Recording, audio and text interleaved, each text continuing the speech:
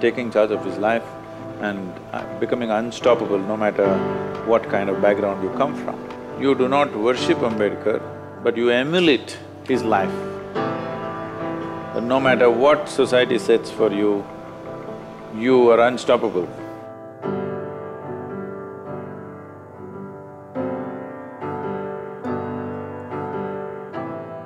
See, unfortunately, all leaders are being appropriated by somebody. If you say Sardar Patel, Congress will say he was a congressman, why are you talking about him? If you say Ambedkar, they say he was a Dalit, why are you talking about him? All the people who worked for this nation, their being inspiration for everybody in this country is important, somehow.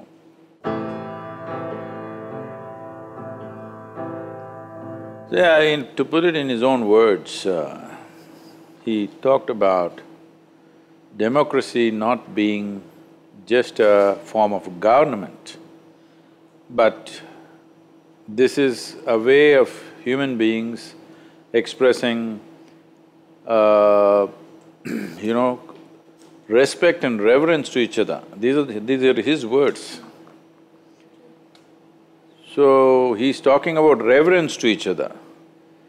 Reverence to each other, if somebody has to talk about it, in a way it is a spiritual process, all right? So, he's talking about social democracy, not political democracy.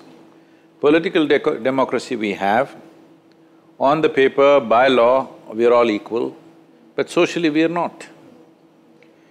No society manages to equate every human being, that will never happen, that's another matter. But equal opportunity must happen. Equality may not happen per se, but equal opportunity must happen. Unfortunately, that's still yet to be achieved. Though by law, all of us have equal opportunity, socially, we still don't have equal opportunity. Variety of people are in many ways eliminated from this opportunity or not available for this opportunity to reach them. For that to happen, it's most important that… See, spiritual process means just this, that your identity is not with your body. Once your identity is not with your body, it's not about parentage anymore. It's not about pedigree. The privileges of pedigree must go. Only then there will be a social democracy. But privileges of pedigree are still continuing. Who is your father is still of some consequence. This must go. Who my father is not your issue. That may be a personal issue for me. Nothing to you. Who I am is all that matters to you.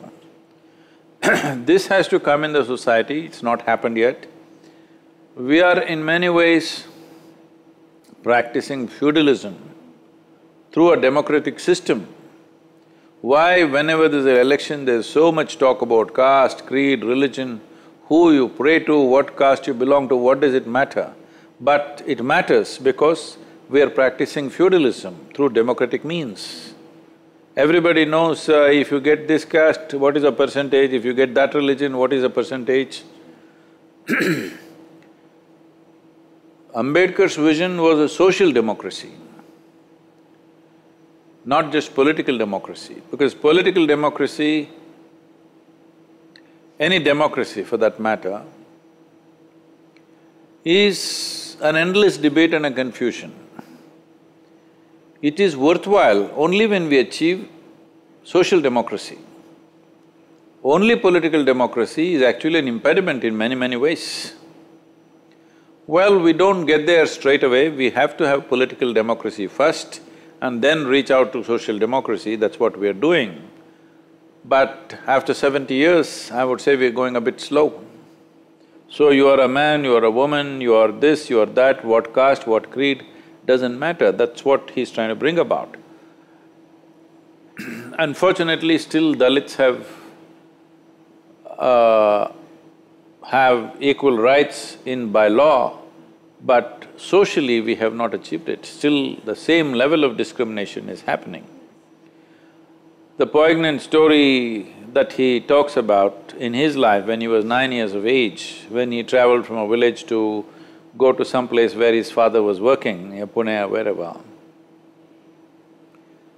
This 9-year-old boy and his rest of his family traveling, when they got off in the railway station, they were not allowed to stay in the waiting room. No bullock cart was willing to take them to the destination. And after much haggling, some bullock cart wala decided to take it, but he puts them on the bullock cart and prefers to walk, because he does not want to sit on the bullock cart along with these people, because at that time it is believed that you will be polluted by their contact. Unfortunately, the same reality continues in rural India, if not to the same extent, but it continues. Still this idea another human being's touch could pollute you, or even their shadow falling upon you could pollute you, unfortunately continues to this day. As a generation of people, we must put an end to this now, because the very idea of India as a republic will fail if we do not fix this.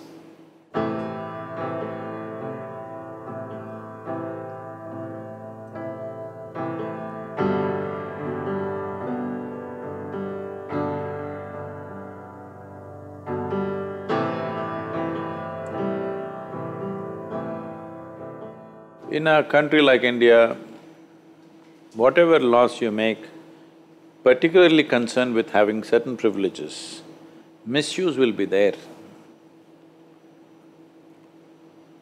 We have to weigh between use and misuse.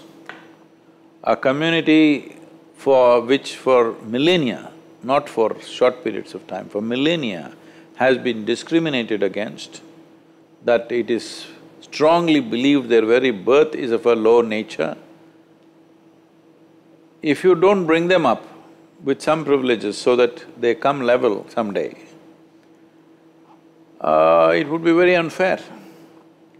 Just because today somebody is getting some reservation and you think it is not fair because you didn't get into your college or whatever, I understand the angst that is there.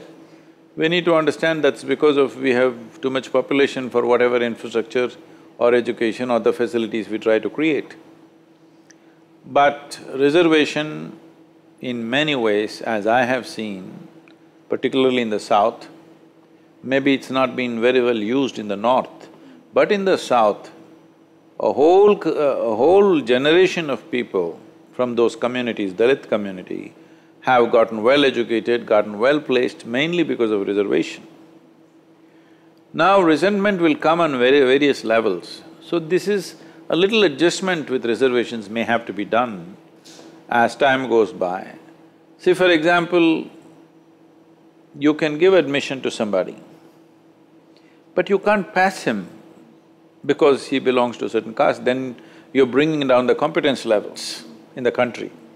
They must be given opportunity and they must be given extra coaching to make up for whatever loss they've had due to lack of proper schooling. But we should not compromise on competence.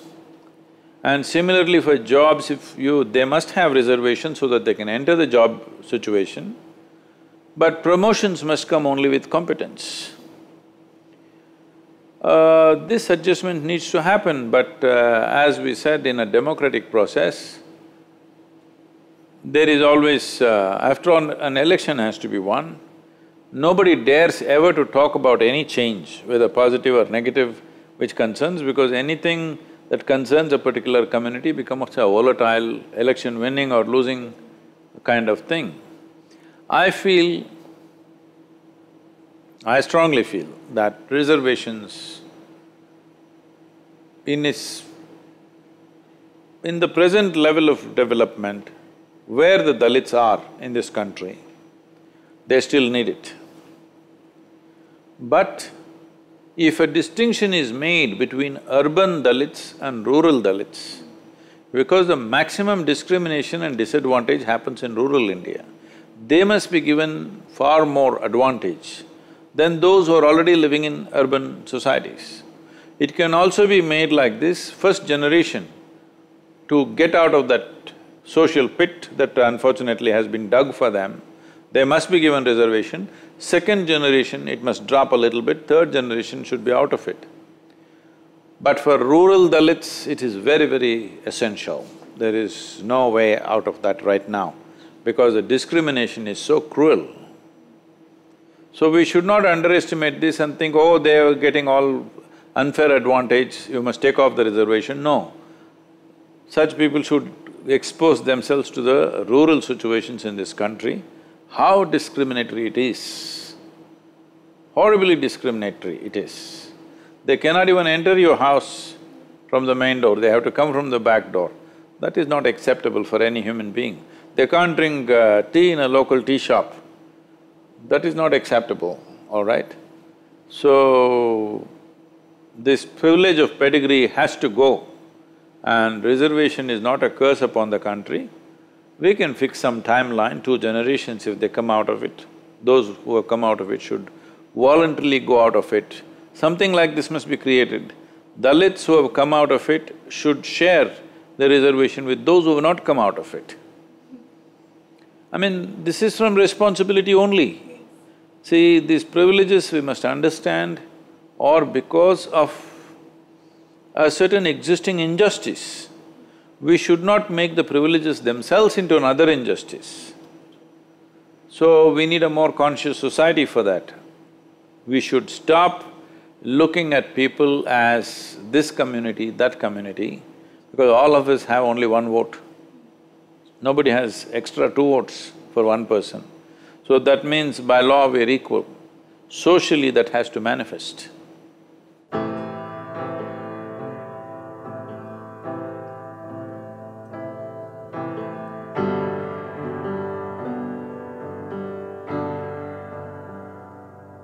See, Ambedkar is a stellar example of taking charge of one's own life.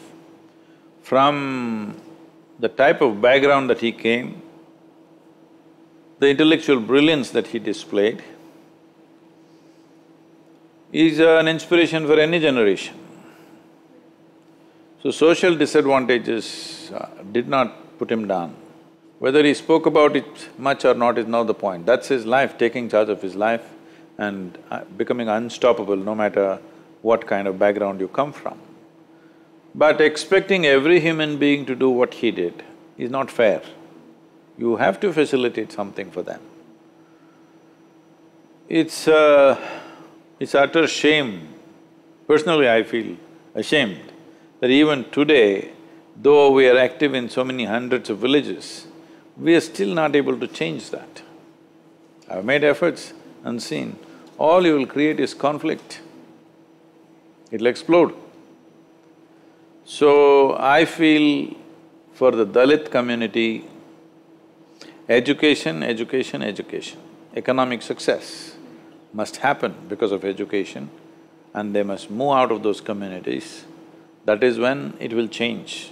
Or it has to be only generational change. In this generation, if it has to change, they must get all highly educated and move out of those village communities where no matter what, they're put to a disadvantage. It's a very debilitating level of discrimination.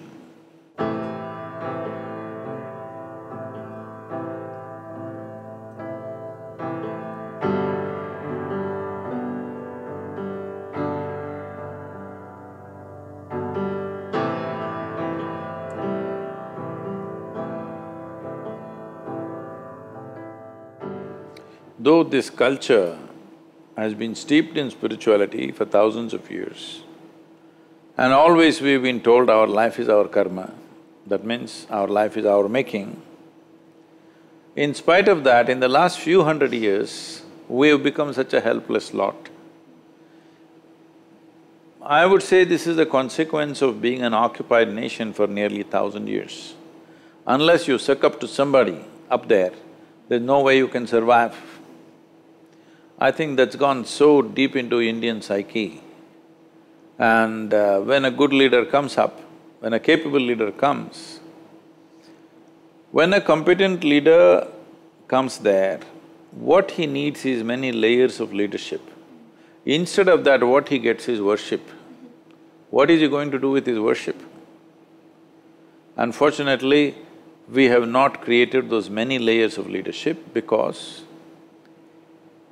this is the psyche of an occupied nation, especially when it remains occupied for hundreds of years, where people slowly understand if you put up your head, you'll lose your head. Best thing is to put down, mind your own business and get away. If you want something, suck up to somebody who's sitting up there. This has gone very, very deep into us. I think in many ways Ambedkar fought against that do not create demigods out of leaders, political leaders.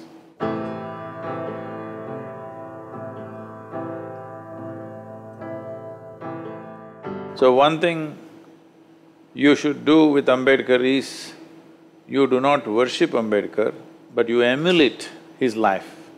That's what is needed. Instead of emulation, he is getting what? Worship. No, you need to emulate his life. But no matter what society sets for you, you are unstoppable. You have taken charge of your life. That's what we need to demonstrate.